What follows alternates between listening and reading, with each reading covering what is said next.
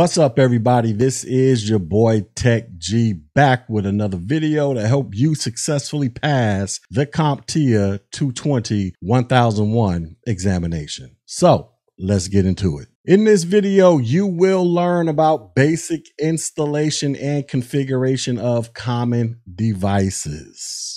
Let's talk about a desktop real quick. So a desktop computer is a personal computer designed for regular use at a single location on or near a desk or table due to its size and power requirements. Within the client-server topology, as it directly relates to desktop computers, there are two primary categories for desktop computers: thick client and thin client. Depending upon how much processing a computer does, independent of the server, will place it in its respective category. Let's talk about thick client. So in computer networking, a thick client is a computer that typically provides rich functionality independent of the central server. Thick clients still require a periodic connection to a network or a central server, although it is often characterized by the ability to perform many functions without a connection. Thick clients are often found in the business environment where servers provide some data and application support, but the thick client or the office computer is largely independent. Also, pretty much any computer you buy from a retail store could be qualified as a thick client as well. Thick clients have an operating system and software applications that can be used offline. A few features and benefits of the thick client computers are as follows. So you have desktop applications, and the benefits are they perform a broad range of office procedures such as word processing, spreadsheets, presentations, database, email, and calendaring. You have meets the recommended requirements for the selected operating system, and the benefits are it provides good performance with basic office tasks. And then you have account settings, and the benefits are you get local access or domain account access. Let's talk about a thin client. So in computer networking, a thin client is a simple, low performance computer that has been optimized for establishing a remote connection with a server-based computing environment. The server does most of the work, which can include launching software programs, performing calculations, and storing data. This contrasts with the fat client or the thick client or a conventional personal computer. The main benefit of a thin client setup is there are improved maintenance and security due to central administration of the hardware and software in the data center.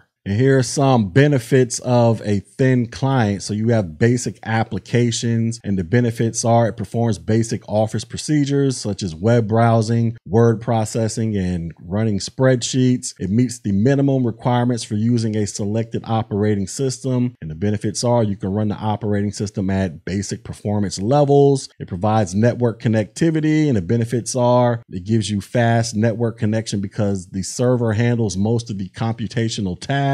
And then you have account settings, and the benefits are it provides secure authentication. Let's talk about laptop and common mobile devices. So optimizing features on a laptop makes it possible for a user to have an enhanced and often customized experience. While the default settings on the following features will work, customization may provide a better computing experience. Let's talk about touchpad configuration. So customizing the settings on a touchpad in Windows 10 is as follows. You would open the Windows settings and click on devices to open Bluetooth and other devices window. You will select touchpad from the left column. On the right, you will see the sensitivity adjustments, and they'll provide you a little video demonstration for how to use the touchpad to where you can select items, scroll, zoom, and then have a myriad of other options to play around with. Customizing touchpad settings on a Mac, you would click the Apple icon in the upper left corner of the screen, select System Preferences, and then select Trackpad. The Apple Trackpad presents different settings and customization options for pointing and clicking, scroll and zoom options,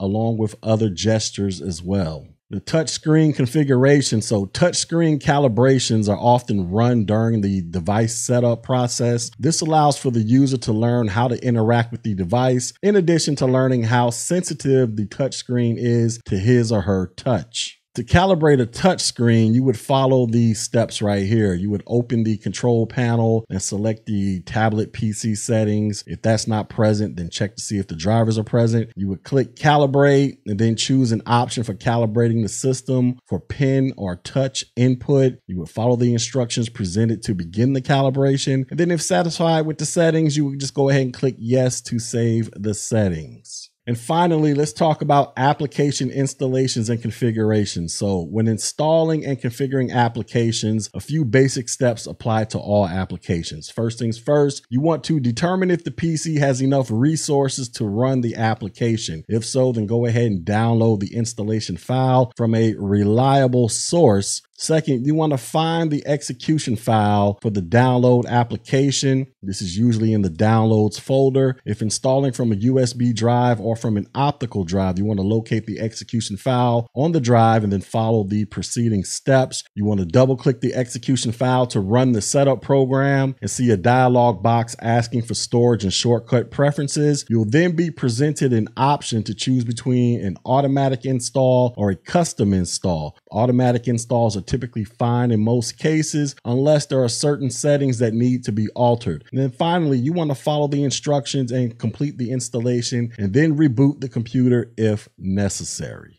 All right, so normally I do a check on learning, but since this was a very short presentation, we're just going to skip that part and jump straight to the summary. So in summary, we have talked about the basic installation and configuration of common devices. Now, if you felt like you have gotten something valuable from this information, go ahead and hit the like button, the share button, drop a comment, but most importantly, subscribe to this channel. Also, go visit my website, Technology G, so that you can get read up on the latest and greatest to help you successfully pass the CompTIA 220-1001 examination. And until next video, ladies and gentlemen, peace.